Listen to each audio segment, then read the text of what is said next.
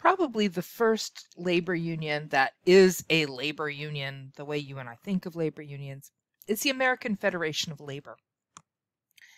The AFL was established in 1886 as a response to some labor unrest, which we'll talk about shortly, but also in response to an increase in immigration.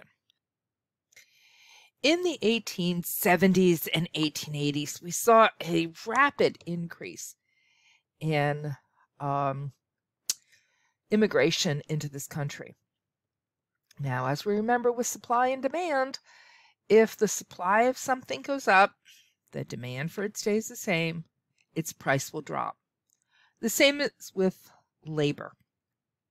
Supply was rapidly increasing, demand was staying the same, wages were dropping.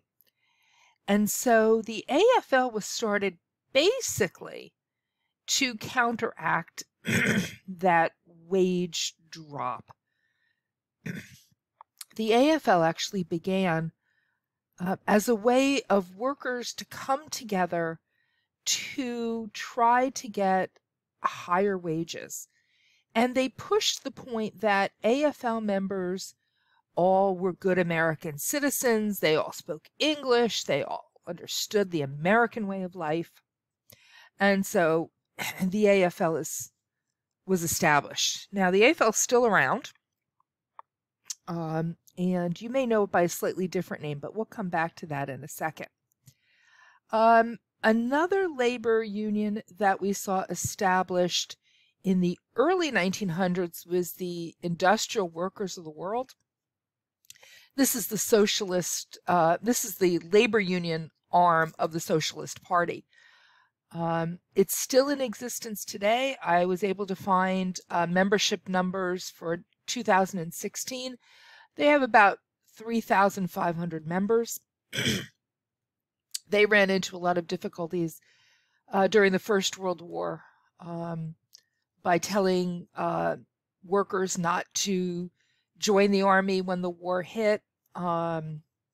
First draft dodgers telling their men to burn their draft cards. No, that was not something that just happened in the 1960s. But the IWW inevitably causes people to think of labor unions and socialists together. It's a strange link, but it's still there in some people's minds. Now, when we get to the Great Depression, strange things happen. Labor unions lose power because as unemployment rises, the unions cannot guarantee jobs. People are saying, why do I want to belong to a union if it can't guarantee me a job, et cetera, et cetera. Now, when Roosevelt becomes president, he comes in with the idea that the government, very Keynesian, the government should intervene in the economy. The government should start providing social programs. The government should be providing unemployment compensation and Social Security and all these social programs that unions traditionally had provided their members. Now, the AFL was really a mix of both craft union and industrial unions.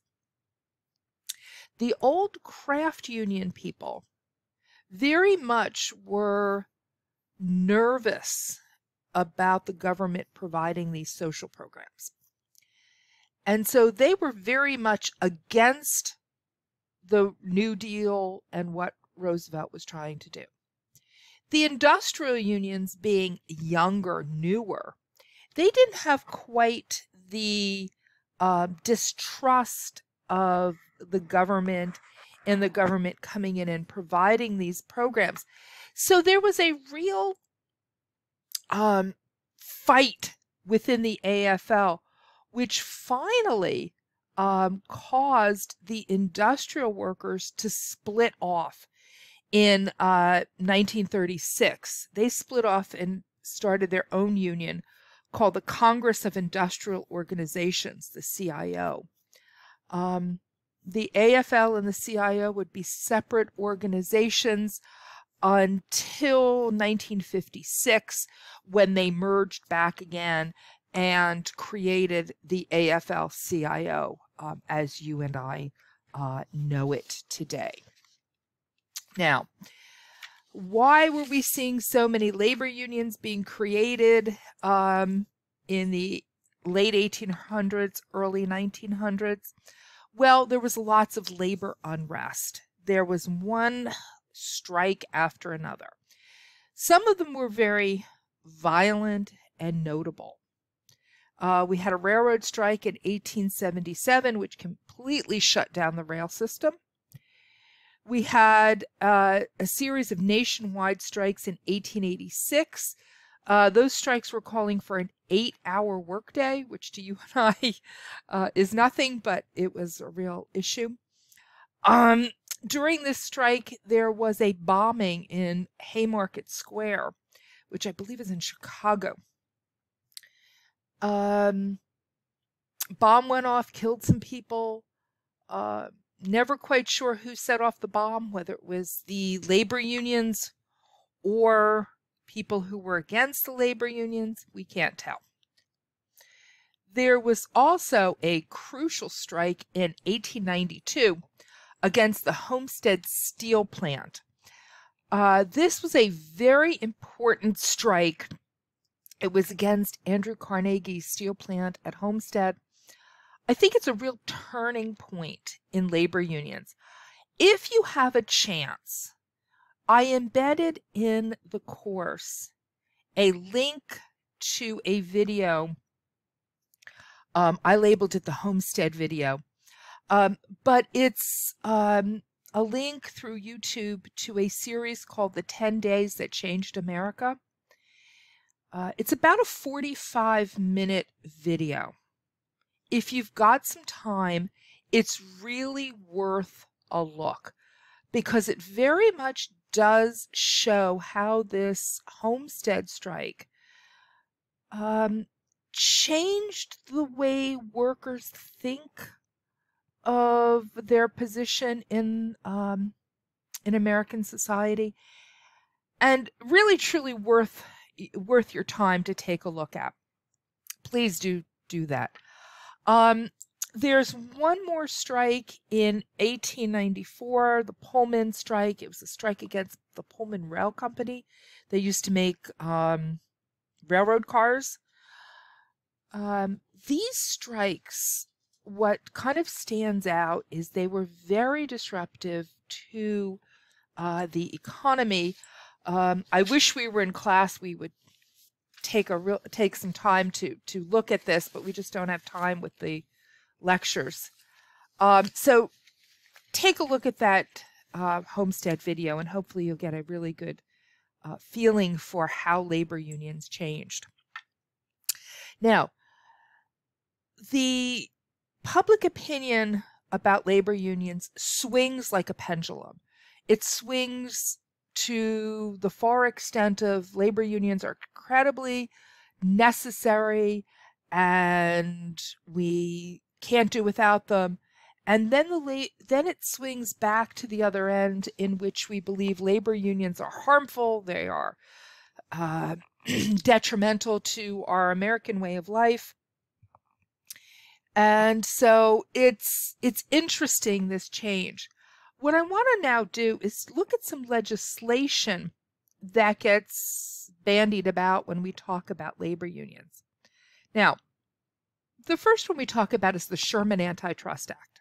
Now, remember, the Sherman Antitrust Act had nothing to do with labor unions.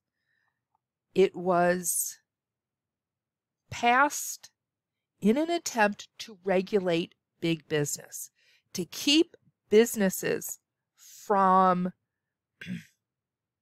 monopolizing a market.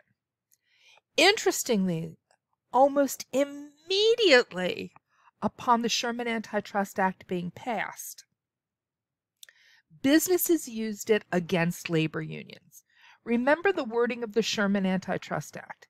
It is illegal for people to come together to restrict the free trade of a good. Now, if you think of labor as a good, Isn't that exactly what a union is doing? Restricting the free trade of labor. Interesting approach. It actually worked.